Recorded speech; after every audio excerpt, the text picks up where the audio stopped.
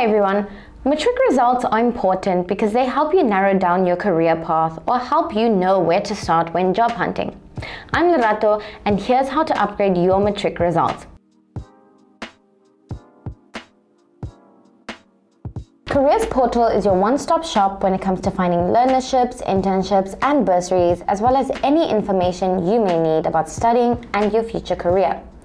If your Matric results aren't what you wanted, it's important to remember that there's always a second chance to do better than before. You can upgrade the results by writing the adult Matric exams or rewriting your exams in June or November each year, and the marks you get in that exam can replace the marks from your first attempt. Umalusi will combine your results from your two exams and issue you with a Matric certificate with only your best marks. The Department of Basic Education will have dates available for the registration process on its website or district offices. You can also keep up with the latest on Matric rewrites and Matric exams on our website. The Department of Basic Education also offers the Second Chance Matric Support Program, which provides support to learners who have not been able to meet the requirements of the National Senior Certificate. Your options don't only end with the Department of Basic Education Second Chance Program.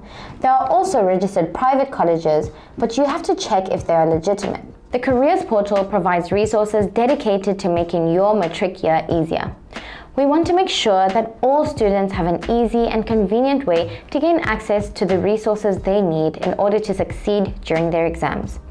You'll be able to find everything you need from past papers, Matric rewrite, Matric results, study guides, Matric past papers, to tips, advice, and more.